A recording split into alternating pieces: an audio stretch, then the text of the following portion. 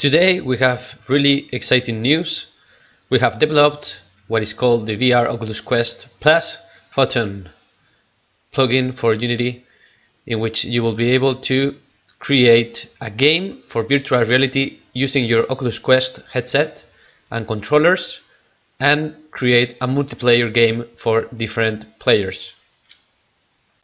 In this part of the tutorial, we're going to show how to import all the needed packages, which will be the Oculus Rift integration package and the Photon package that will be corresponding to PUN2 version. And to do so, let's open and create a new Unity project. In order to do that, select the version you want. In this case, we're going to use 2019.2.3 and call this your multiplayer game. Now click create. This will take a while. Once your project is open, you can delete the scene folder and you can go ahead to the build settings and switch the platform to Android.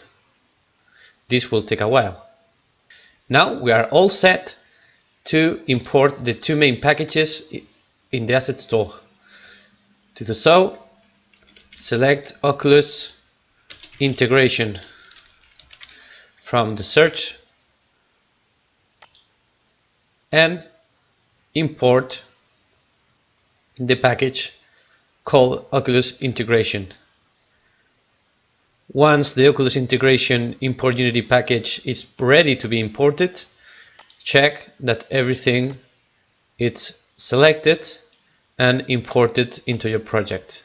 Once the importing process has finished, you will have the Oculus folder here, but nevertheless Oculus utilities have to be also updated. So in this case, you can select yes to go to the available version 1.44. Once the OVR plugin has been updated, you have to select restart. Finally, hit the button upgrade. This will restart the Unity editor and you don't have to save the scenes either. Once the editor is restarted, you will see the following folders inside Oculus. Now it's time to import Photon. So to do so, write Photon PUN2 free. We have to select this one and import it into our project. Double check that everything is set to the selection boolean and import it. If the Photon package is imported properly, you will see the following message. You will have to introduce the app ID or email in order to start the configuration of your project. You can skip this process, but for sake of this tutorial, we are going to show how to create a Photon account. So go ahead to photonengine.com and say try Photon free. You will have to register. In this case, you follow the steps that the server is going to show you, and as I already created an account, I will just log in. You'll have to check I'm not a robot, and you can select remember me in order to do things faster. Now it's time to create a new application. To do so, select create a new app. You have to select Photon PUN. Here you have to put your name. In this case it's going to be a test because I'm going to erase it afterwards. And we hit create. Now the test should appear in our inspector. You can manage and analyze the number of connections. In this case we're going to manage in order to get the ID of the application. Copy this value here and go ahead and go back to Unity. in the ID, paste the value of the ID you have copied before. Set up the project and click close. You will see that in the resources inside Photon Unity Networking, a Photon server settings is created. Select settings and you will see that the ID appears at the first variable. You can also check best region preference and reset it, and check that the running background and username server are set to true. Let's change also the protocol to TCP. This will be the end of the configuration of Photon. The final step is to import our project, the VR game for Oculus Quest.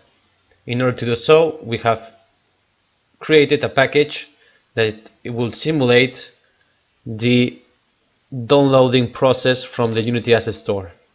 This will be what appears on the importing window. You will have a resources and a VR Oculus Quest multiplayer Photon package. Import both of the folders into your project and wait for compiling process. It's time to verify that everything has been imported properly and that our project is going to work. You have two options to do that. You can test it from the editor or export it directly to your device. In this case, we're going to test it from the editor.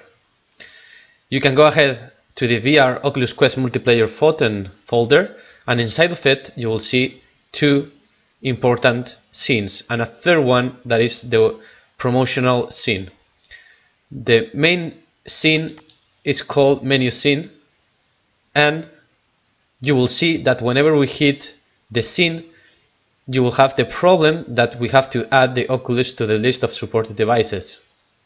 To do so, we'll go to Build Settings, Player Settings, and inside that we have first of all to erase the Vulkan graphics because it's not compatible with our Oculus versions. Then in XR settings we have the virtual reality supported set to true, and then we add the Oculus SDK just by selecting it from the plus button. This will take some seconds to rebuild the scripts we need to make our Oculus Rift project work properly. Once this is done, we select the two main scenes, that it will be the menu scene and the multiplayer scene, and we add them to the scene build. Very important, we have to add them both in this order. First will be the menu scene, and secondly we'll have to add the multiplayer scene. Now that this is done, we can go ahead and check if our project is going to work. To do so, go to Scene and play the scene. You will see something like this. You will be able to move your head by pressing Ctrl, and if you press Alt, you will be able to roll your head. Now, to test if the hands are working, you can go ahead and open the OVR player controller, and inside of the distance grab hand you can move the transform in order to select something, as you can see here. Finally, if no errors appear on the console, that means that we have joined the lobby and the player is connected to the Photon server. As you can see here, we have a message that says join lobby.